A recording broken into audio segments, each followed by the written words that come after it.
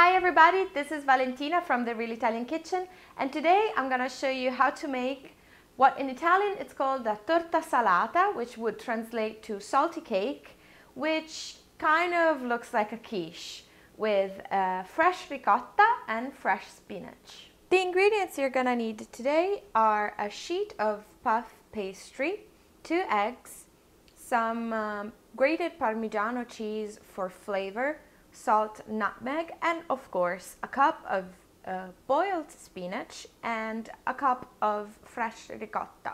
The first thing I did was lay the puff pastry in my round baking pan, and I had to do a little patchwork. Just mix the two together. Make sure the spinach is very well drained of the water and that it's not still warm when you work it with the ricotta. Add the 2 eggs.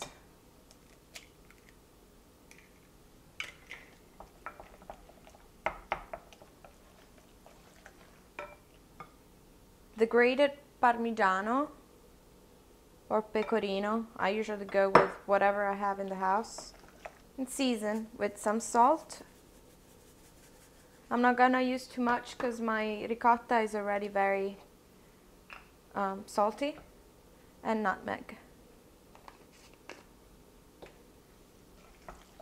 Pour the mix in the baking pan.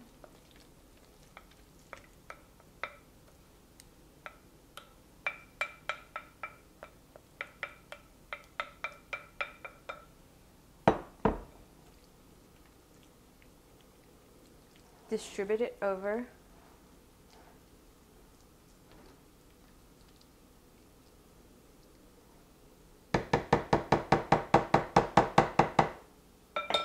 And what I like to do is to fold the edges in.